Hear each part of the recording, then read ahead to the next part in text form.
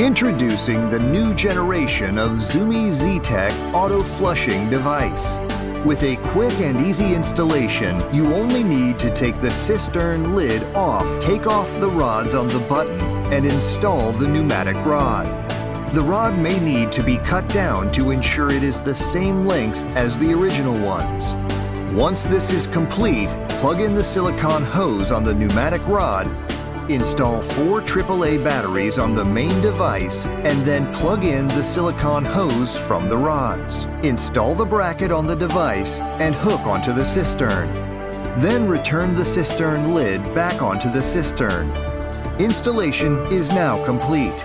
The sensor can be installed in different positions around the toilet seat to give you the flexibility of utilizing the auto flushing feature in addition to the standard manual flushing function.